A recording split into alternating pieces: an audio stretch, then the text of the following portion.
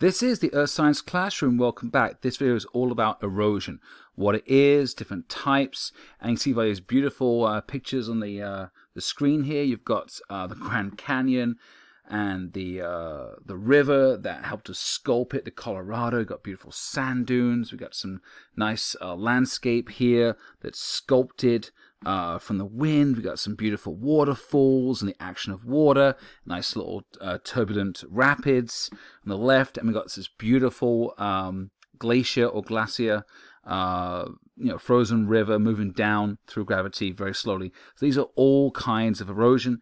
And this video is going to provide a definition for erosion and also how erosion can be separated from weathering, and also how it can be intertwined and interrelated, have a relationship with weathering as a overall process on the Earth's surface, and look at the different erosional agents or types of erosion that we get on this planet to create these beautiful landscapes, terrains, and natural features that we're seeing in these pictures.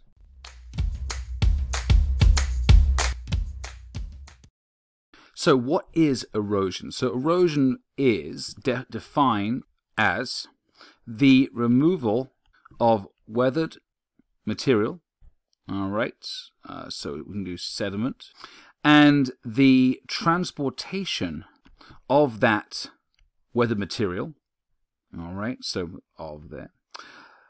And then, obviously, through various time and through various, obviously, locations, from the point of removal, right, of removal, to the point of what we call deposition. And deposition is where whatever is carrying the removed weathered material or sediment is going to literally drop that sediment in a certain location at a certain time, and it will accumulate where it's been deposited. So these can actually form different environments by themselves through the drop-in of this sediment in large quantities generally. So this could be like a river delta, a tidal delta or tidal flat. It could be a marshland, a swamp, could be a floodplain, it could be an alluvial fan. So all these different environments, could be even a sand dune, could be as simple as an avalanche and moving of snow and rock. So all these examples are like depositional environments that we can discuss. But be careful, it is the transportation after the material, rock material from the surface, has been weathered. So it is kind of like a secondary process which needs to be acted on after weathering has occurred. So the first process really is weathering. And a lot of students occasionally get this confused or flipped over in reverse and think that it's, the erosion is the actual removing and the breaking down of the rock, but it's actually the transportation of that. And the different types, we call them agents. So how the material gets transported, we call this agents. All right, so these are the four types of erosional agents we have. Now, some books, research might say there's 3 or there's 5 or there's 6, but I've chosen these 4 as very broad topics that we can kind of break down into different subcategories or subcomponents in a later date. Now, each of these 4 agents, there's separate videos on these, so please check them out on the channel, and it gives more detail about each of these erosional agents, locations, processes, and features. So wind, all right, so this is called aeolian, or occasionally spelt E-O-L-I-A-N. And this is basically sediment transported in the wind, either across the ground or it's going to be in suspension. Depends on the wind's direction, wind's speed, and obviously the consistency, and obviously which kind of landscape it's going to blow over. If it's more of a flatter landscape, more hilly, or terrain or relief changes. Gravity, that is to do with mass movements.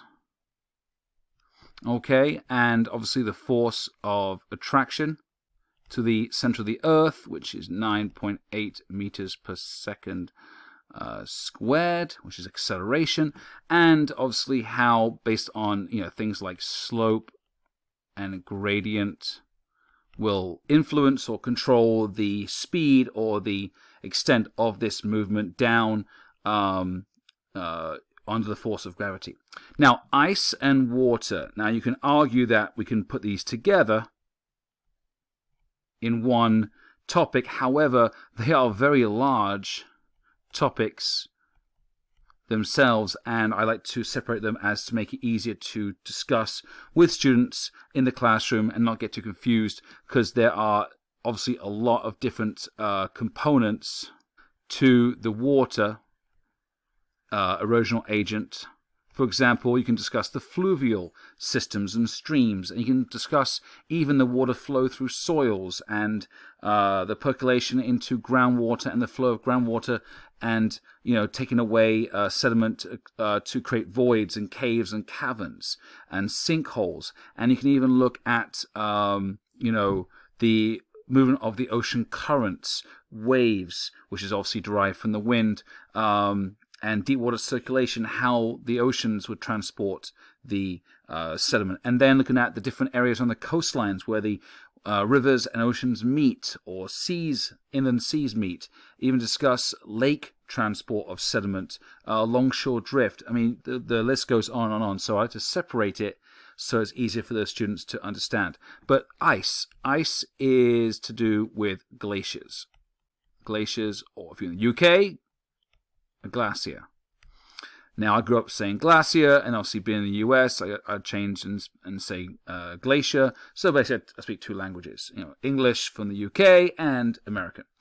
So obviously, the movement of the frozen river based on temperature and the amount of water at the base, the basal flow, the basal friction, the temperature will dictate the speed of the glacier, and obviously gradient, and how much sediment is transported and then deposited. And there are lots and lots of features of how, where, and when the glacier is going to deposit its material, its load, its sediment, thus creating lots of features. And I even discuss the ice ages and ice caps as well. So there you have it. That is the four main types of erosional agents working on the Earth's surface. Now, erosion again is the transportation and the removal of weather material from one location to another location, and using these four agents: wind, gravity, ice, and water to do so, and thus creating beautiful landscapes like our Grand Canyon, like our various sand dunes and rivers